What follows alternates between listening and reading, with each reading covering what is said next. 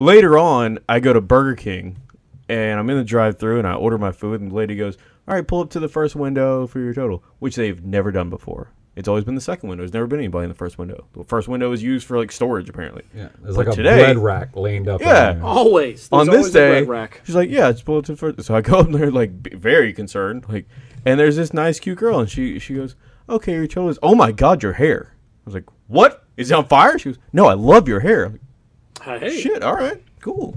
Thank you. That doesn't seem like a bad thing, Dave. And she's like, here's your total. I'm like, thank you. And then I go on my merry way. And she's like, can I have your number? She did not. She may have written it on a receipt or something, but I didn't see it. Because you threw the receipt right? I absolutely did, yeah. Dave, you gotta look out for the little signs, man. I didn't, The little signs.